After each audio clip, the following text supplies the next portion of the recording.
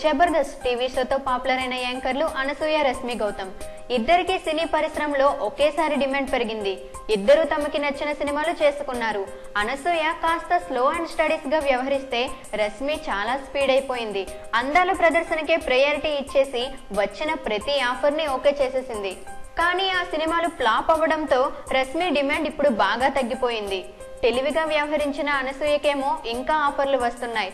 రైటా రాంగా అని ఆలోచించకుండా అవకాశాలని క్యాష్ చేసుకోవాలని చూస్తే ఇలాగే బాధపడాల్సి వస్తుంది. తన ఇమేజ్ ని కాపాడుకుంటూ వెయిటింగ్ గేమ్ ఆడింది కాబట్టే అనసూయకి అప్పర్ హ్యాండ్ అయ్యింది. అటు సెలబ్రిటీస్ పక్కన ఛాన్సులు కొట్టేస్తూ ఇటు బుల్లితెరపై మొదలయ్యే జబర్దస్త్, బూమ్ బూమ్, డ్రామా వంటి ప్రోగ్రామ్స్ ని సక్సెస్ఫుల్ గా రన్ చేస్తుంది.